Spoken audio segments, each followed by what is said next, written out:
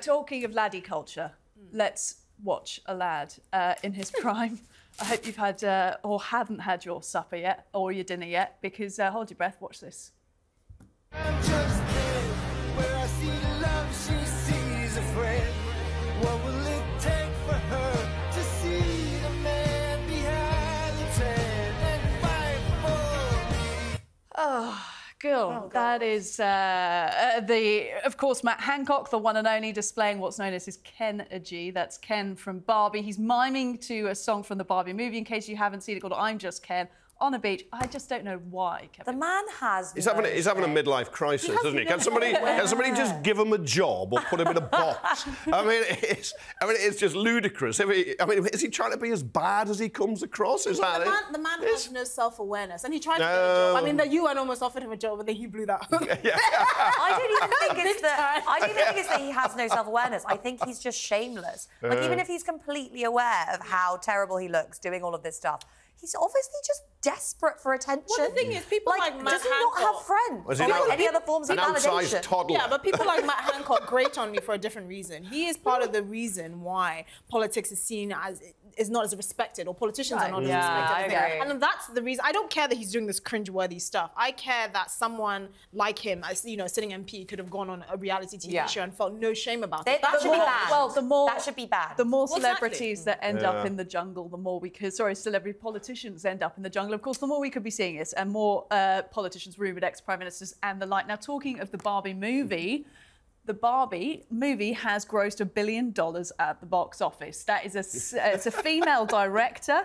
It makes her the first solo female director, filmmaker with $1 billion film. Other hits from the studio as well. Warner Brothers is, of course, they've had Harry Potter and everything, but this is one of the fastest. 17 days it took to gross $1 billion. And we just want to remind you that some people in the media were called the Barbie whingers. They didn't believe this movie would be a success. They thought it was an attack on men, on the patriarchy. They thought it was offensive. Let's take a listen to them. The thing is just a mess. It doesn't make any sense. And literally the only way you can have a happy world is if the women ignore the men and the men ignore the women. That seems to be the final outcome of this film. All men in the film are either bigots or idiots. Now, is Barbie a smash the patriarchy feminist film? Yes, it is. The real world and all the men in it are shown to be universally, irredeemably horrible.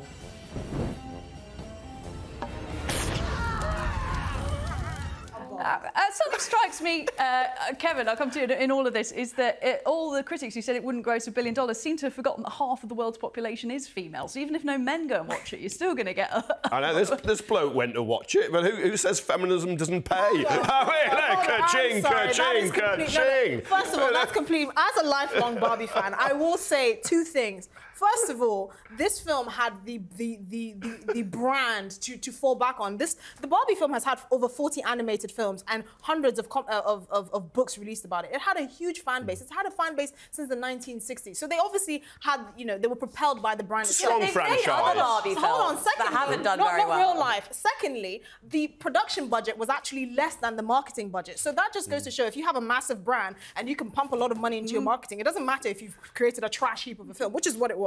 And I will forever stand by that. I mean, I'm a woman and I still haven't seen it. And I don't, please do not. I kind of don't plan to go and see it. I know that everyone is obsessed with this idea and thinks that it's like a feminist epic.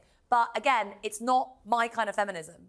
Like, for me... Well, you might smile and enjoy it. No, I mean, it's like the idea that we're going to dismantle the patriarchy and deal with all of these issues that we discuss so much in the show by having, like, some female CEOs or, like, a film done by a woman that makes $1 billion is absurd. I don't think anybody's arguing. I don't think anybody's arguing that, though, are they? Can I also just say the film wasn't a feminist film. It was a satire of some sort of feminist abomination. Yeah. Now, we don't necessarily agree on anything, a lot of things, but... But we do have some overlap in our frustrations with regards to how the issue of feminism is dealt with, particularly in the Western world. We used to call them like Western idealist feminists or whatever we call them. And you have a point. I actually, unfortunately, have seen the film, so a lot of your concerns are valid. It's not a feminist film. It is just piggybacking off the massive brand that is Barbie. On that bombshell, we have to wrap it there.